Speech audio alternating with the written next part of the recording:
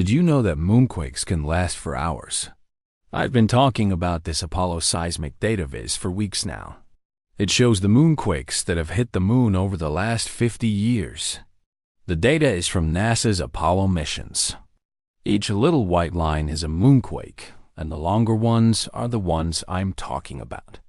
They last for hours.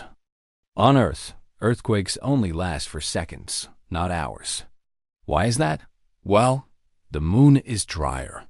You see, when an earthquake happens on Earth, it's caused by the sudden release of energy in the Earth's crust. This energy is carried by seismic waves that travel through the Earth's interior. But the moon doesn't have any water or air to carry these seismic waves. So when an earthquake hits the moon, it lasts for hours because the waves have nowhere to go. So the next time you feel an earthquake, just remember that it could be a lot worse. It could be a moonquake.